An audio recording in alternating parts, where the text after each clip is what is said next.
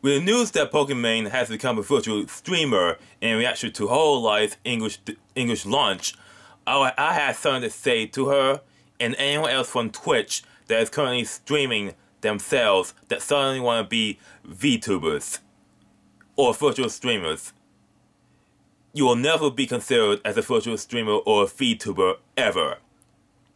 Primarily because you are not an actual virtual tuber.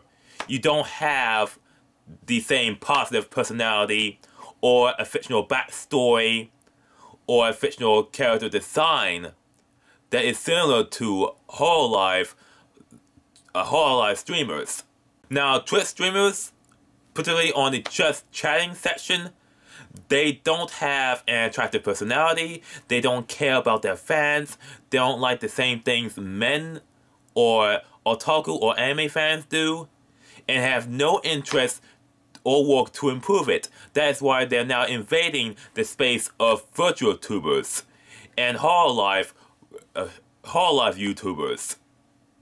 They don't have the same X factor as these, the same atmosphere as these Hololive Vtubers have. And it's gotten to a point where Brittany Venti, an infamous drama streamer, has outright made a video consisting of slander and lies based on, slander and lies on the Vtubers from Hololive and the Hololive audience, which is mainly fans of anime and video games.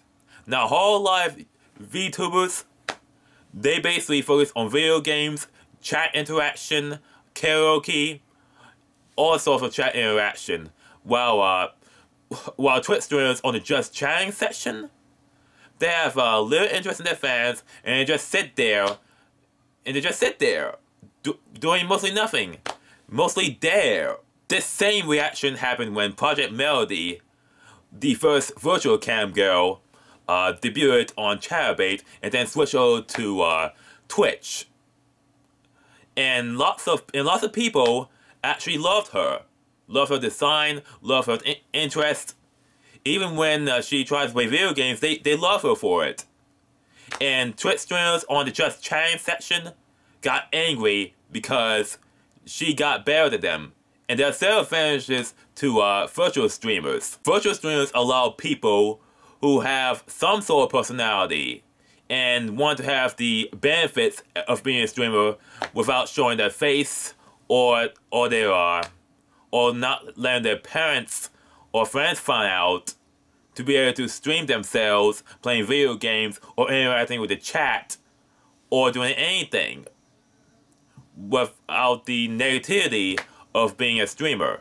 And with that, these virtual tubers were able to create personas, lore, backstories, basically to fit in with the atmosphere of the virtual tuber to attract viewers. And with that, they're able to stream video games and have all sorts of content. While with regular Twitch streamers, they are mostly dead air. They just stand there waiting for viewers, because there's a good portion of Twitch streamers that do stream and they get money for nothing. They get money because viewers come to them for their looks, not for content. Virtual tubers, on the other hand, have gotten way more popular because they have a lot of interest in their viewers, and they have big fan bases. And already there's plenty of fan art of the Hololive streamers, especially when the English language debut came around last week. Another difference is the personality of Hololive streamers and regular Twitch streamers on Just Chatting.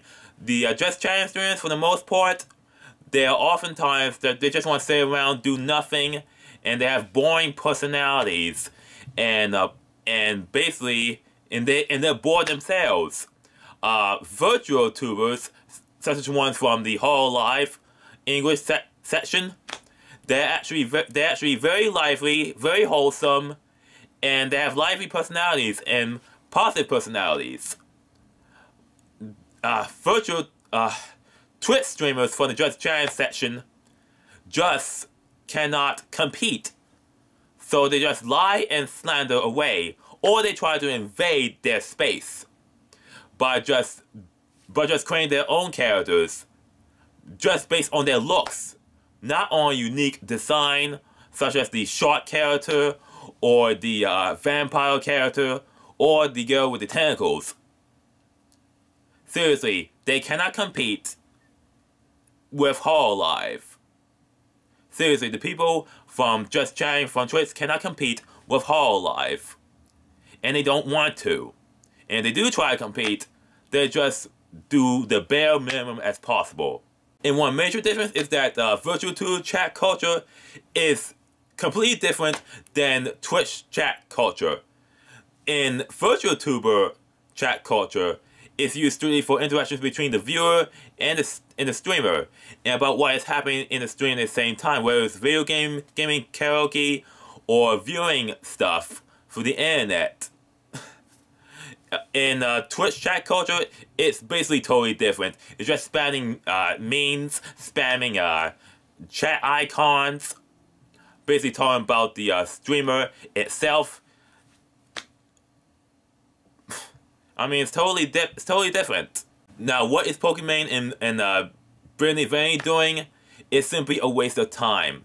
And believe it or not, It's a Gundam is one of the few Western virtual tubers out there that is actually doing a good job. And he's basically one of the few virtual tubers that fit within the virtual tubing culture. Pokimane, she's not going to fit in the virtual tuber scene because of the fact that she's done the bare minimum. She's just made her costume, her avatar, just based on her looks. But it's basically going to be the same content she provides. While virtual tubers have done a whole lot more. And are already become way more popular than Pokimane will really become. And that's why they cannot compete. And that's why that's why people like Pokimane are making character attacks, slanders, and lies. Because they know they cannot compete. And they're not willing to do more to compete with virtual tubers. Because anyone with a personality, with a decent personality, who actually has the same interest in video games and anime can become a VTuber and become moderately successful. So in short, seriously, Just Chatting streamers from Twitch can never be considered as virtual tubers at all. And they should more focus on actually developing the same interests as the fans are in video games. They should actually play more video games instead of just sitting around and doing nothing. Instead of sitting around doing nothing, they should play more video games.